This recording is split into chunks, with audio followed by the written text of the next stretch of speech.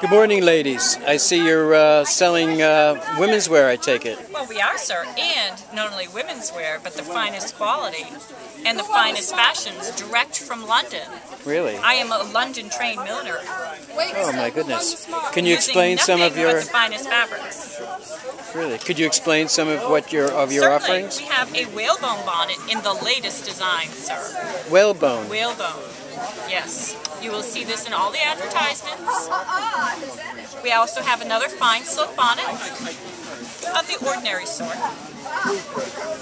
And caps of all sorts and sizes for the lady. Caps. Would the caps be worn under the hat? Yes, sir.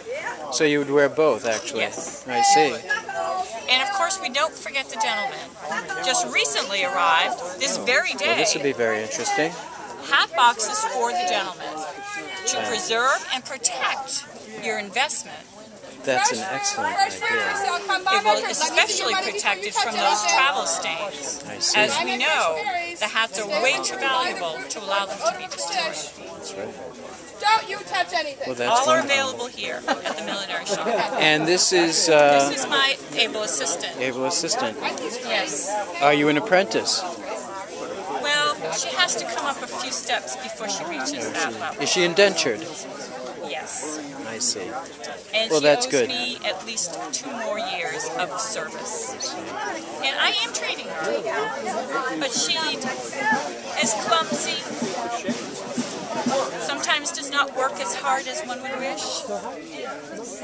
Needs to visit church a little more often.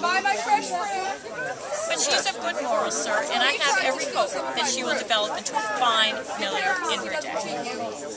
But it will take time, and maybe some strict supervision by myself. Well, there's nothing like the comfort and security of being indentured in a fine home.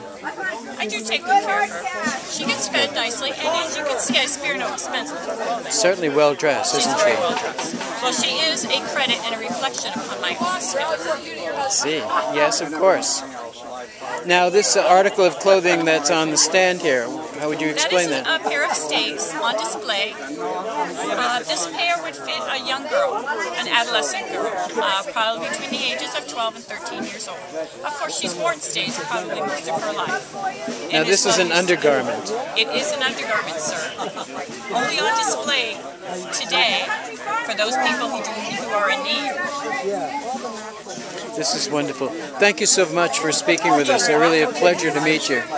Have no height.